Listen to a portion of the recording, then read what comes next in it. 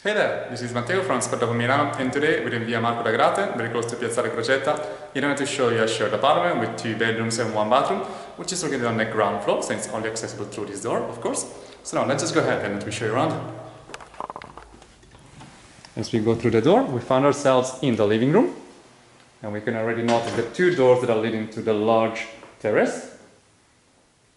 On the right we find the kitchen and the bathroom.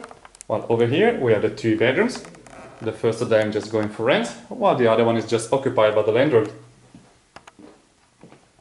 So we'll just begin with a panoramic of the living room, which is super spacious and well furnished.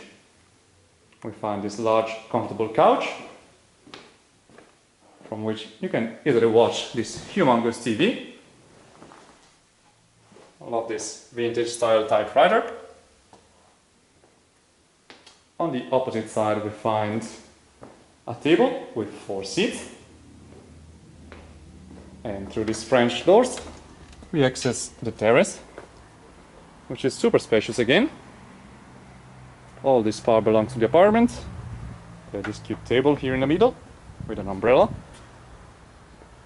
a hammock too, in case you like chilling out outside. As you can notice, the apartment is very well isolated from the street.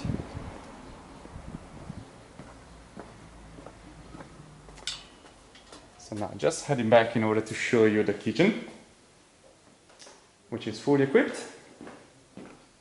And here we find a table with 2 seats, in this case, the microwave, while over here we have freezer and fridge.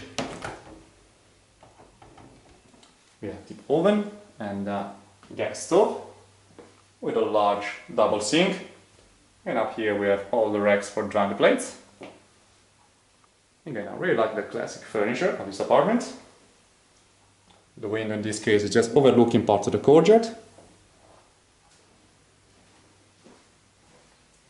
As for the bathroom, which is pretty modern again, we have a bathtub with shower and a hose.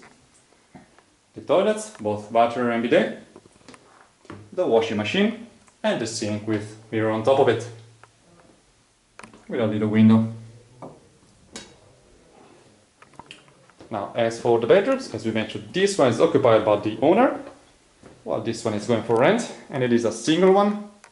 It comes with a single bed, desk with 1 chair and a few shelvings on top of it. We have a large luminous window, which is still overlooking the courtyard, and in this corner we find a closet which just needs to be rearranged, but it will work as a walk-in wardrobe as well. But we still have plenty of space even inside here. As for public transport, we're walking distance from the underground stop Corvetto of line number 3, which can also be reached through the bus 95 in just 3 stops.